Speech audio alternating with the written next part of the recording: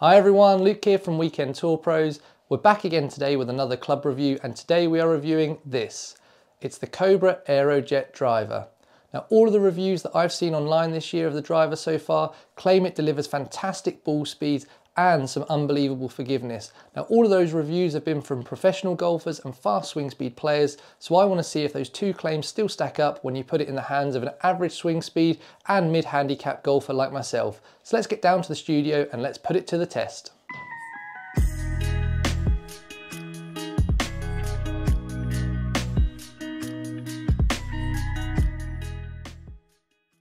Okay, so just got down to the fitting bay and got the Cobra Aerojet Driver in my hands for the first time. Now, if you've watched my review on the Cobra Aerojet irons, you'll know I absolutely love those irons, particularly at the price point they came in at this year. If you've not seen it and you want to see it, I'll put a link up to it in the corner for you now.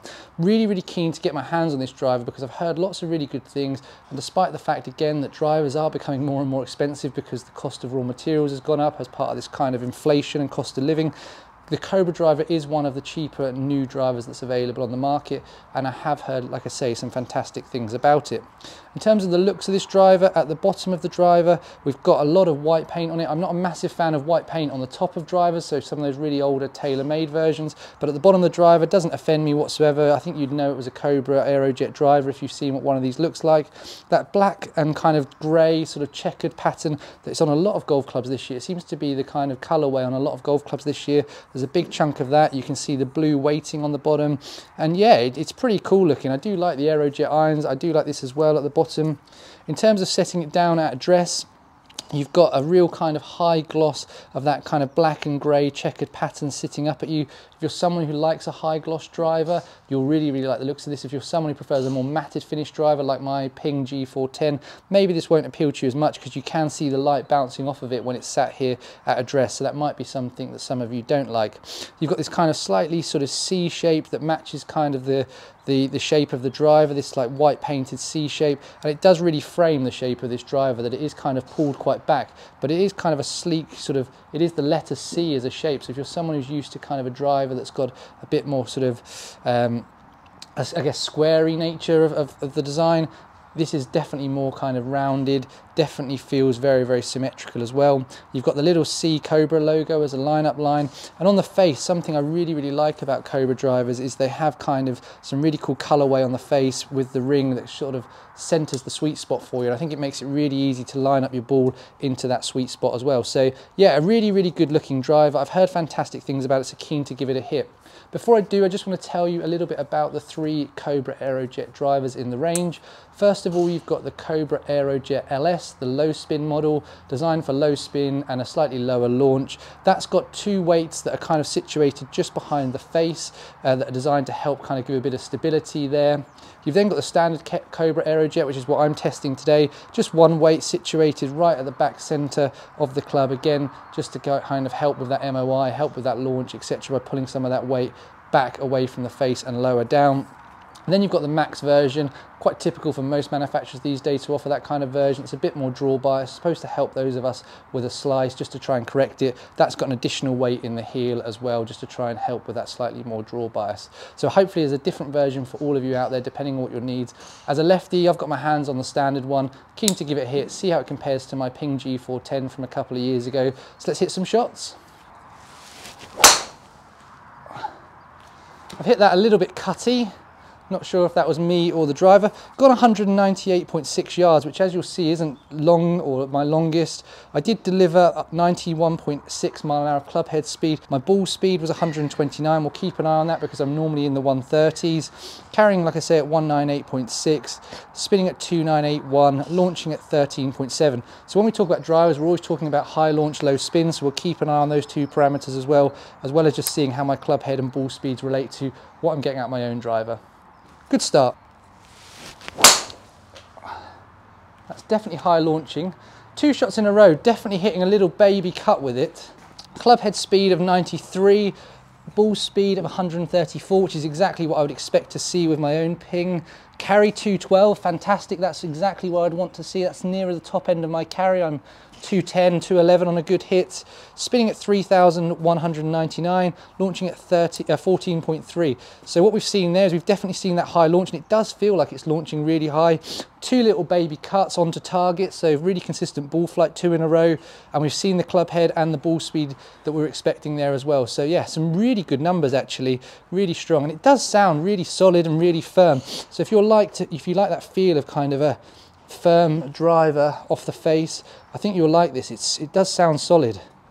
I do really like this line-up line. This sort of circular shape that you can put behind the ball is great. I've just lost that one a little bit to the left, so again, that's probably on me, but it's probably where, again, I would normally use a max version of a driver just to help me there. Again, club head speed of 93.1. Ball speed of 134.5, carrying at 206, total 223, spinning at 3659, launch at 13.4. So again, one of the things that all drivers these days are talking about, they're all talking about kind of how forgiving they are. They can't make them any faster because smash factor, ball speed divided by club head speed is limited at 1.5. So all these manufacturers now in all their marketing blurb, and Cobra are no different this year, talking about making it more forgiving if you're off center with it. I think we've seen that there because that's actually the worst one I've hit so far, probably a little bit heely, and it's actually cut away. It would have still found, you know, the left edge of the fairway, the left rough, depending on what area I was lining up. It still carried 206 yards. We've lost about 4 to 5 yards of carry, and the ball speed has stayed up. So that's exactly what these drivers are trying to do in terms of their forgiveness, and it is fast. 134.5 mile an hour on a miss hit is fast. A little bit lower there. It's still doing that little cut shape again. That's quite consistent. That one's just come out a little bit lower, which might be me just catching it different part of the head. But again, look at this in terms of retaining it. Club head speed at 92, still got over 135 mile an hour ball speed, so that's fantastic. Carrying at 205, spin at 2950, launching at 11.5. So a slightly lower one for me, which has probably cost us a few yards of carry, but I'm really impressed by how much it's retaining that ball speed, despite the fact that I've maybe not hit that one that great. It's really good. It's, yeah, off-center hits, performing fantastically well. Again, really consistent ball flight. Again, just getting that same shape of a little baby cut out of it time and time again. Ball speed 134 again off of a 93 mile an hour hit. Carry at 206, total 235, spinning at 2,500, launching 11.6. It's really consistent, really consistent. It's doing the same thing time after time, little cut. It's delivering very, very similar ball speed numbers all the time. Absolutely unbelievable, and the carry numbers there or thereabouts, sort of 206. If I absolute middle one, I'm getting that 212. Yeah, it's good. I've just pulled that, dead straight pull. Yeah, look at that ball speed jump up because of the pull, 137.5. Carrying at 206 again, that seems to be the number of the day with this ball, with this club today. Spinning at 2660, low launch because of the fact I hit a pull, but it stayed in the air. Again, baby cut on repeat. Look at that. 138 mile an hour of ball speed, carrying 212.5, total at 235, spinning at 3236. Again, I've launched that really low. I've caught that low on the face. Hopefully the spin will be up to keep it in the air. Again, 92.5 mile an hour club head, related to 135.9 of ball, carrying at 195, spinning at 3363, low on the face, span up a little bit to keep it in the air. Like, that's so forgiving. Oh yes. Again, just a baby cut on repeat.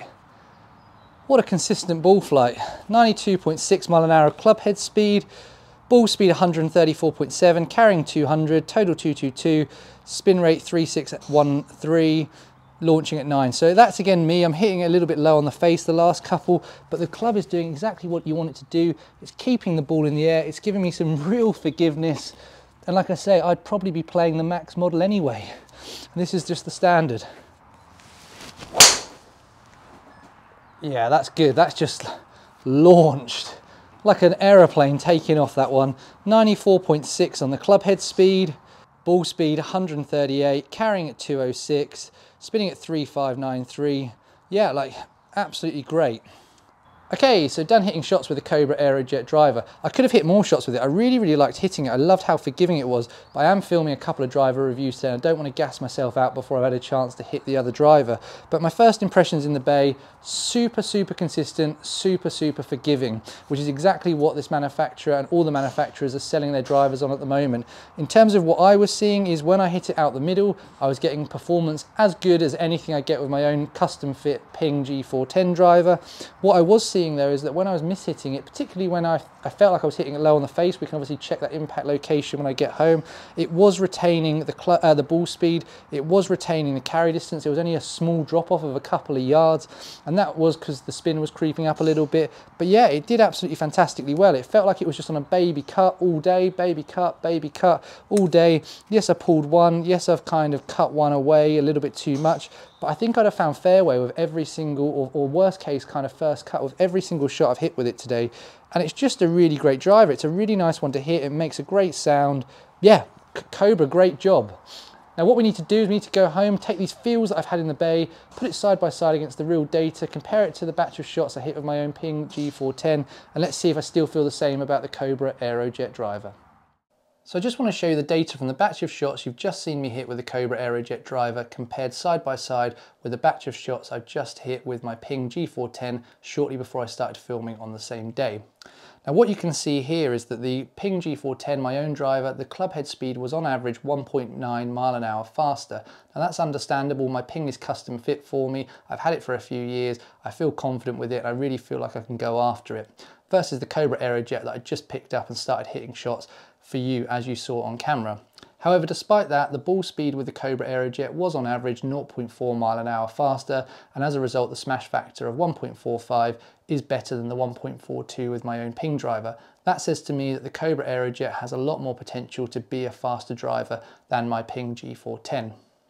Now with drivers, we're always talking about high launch, low spin. You can see that I did get slightly better conditions with my own Ping G410 driver, but as I'll show you in a second, that's mainly down to the strike location. I was hitting the Cobra Aerojet a little bit lower on the face, and as a general rule, that does mean that the launch is a little bit lower and the spin does kick up a little bit to keep the ball in the air.